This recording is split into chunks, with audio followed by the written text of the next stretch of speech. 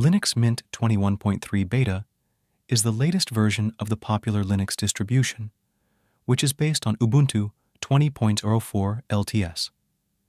It comes with many new features and improvements, such as Cinnamon 6.0, the flagship desktop environment of Linux Mint, which adds support for a new type of add-on called Action, improves the performance and stability of the desktop, and introduces a new desktop zoom gesture.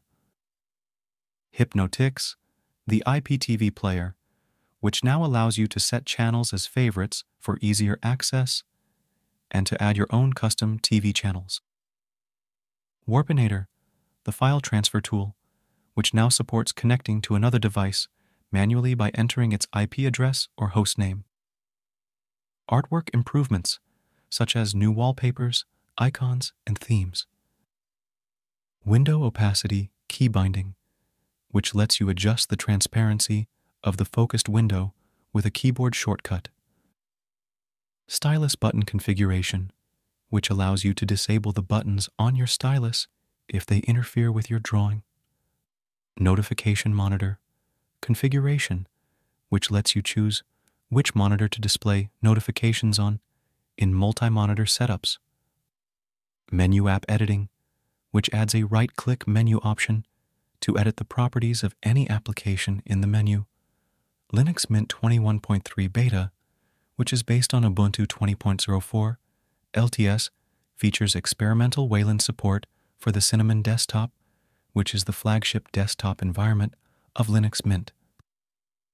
This means that you can choose between Cinnamon running on Xorg, the default session, and Cinnamon running on Wayland from the login screen too.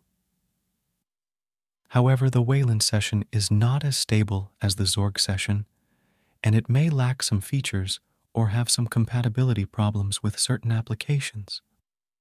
The bright side of Wayland support in Linux Mint 21.3 Beta is that it is a step towards the future of Linux desktops, as many leading Linux distributions, such as Ubuntu and Fedora, have already adopted Wayland as their default display server. Wayland offers several benefits over Xorg, such as better security. Wayland prevents applications from accessing the input and output of other applications, which reduces the risk of keylogging, screen recording, or spying. Better stability. Wayland handles crashes more gracefully as it isolates each application in its own buffer, which prevents the entire desktop from freezing or crashing if one application fails. Better performance. Wayland reduces the latency and overhead of rendering graphics as it communicates directly with the hardware and avoids unnecessary copying or conversion of data. Better compatibility. Wayland supports modern technologies and features, such as high DPI scaling, fractional scaling, touchscreens, gestures, and animations, which are not well supported by Xorg. These are some of the reasons why Wayland support in Linux Mint 21.3 Beta is a positive development for the Linux Mint community and users.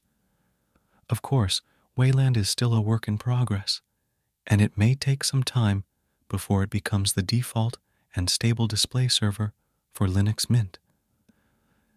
But you can try it out yourself and provide feedback to the Linux Mint developers, who are working hard to make Cinnamon compatible with Wayland and to fix any bugs or issues that may arise. Thank you for watching this video.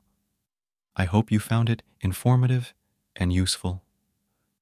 If you enjoyed it, please consider subscribing to my channel and hitting the bell icon to get notified of new videos. Your support means a lot to me and helps me create more quality content for you. Thank you, and have a great day.